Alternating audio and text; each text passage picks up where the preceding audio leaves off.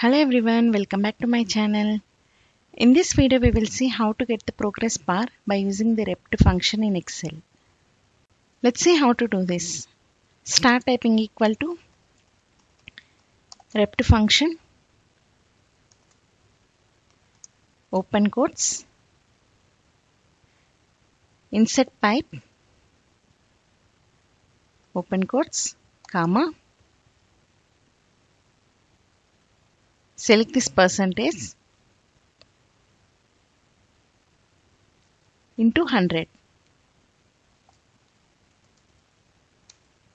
Close the bracket, click on enter. Now select this cell and select the font to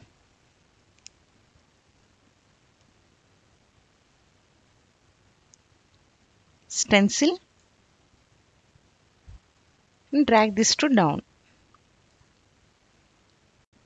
That's all. Here you can see the progress chart is created. Here you can change the color.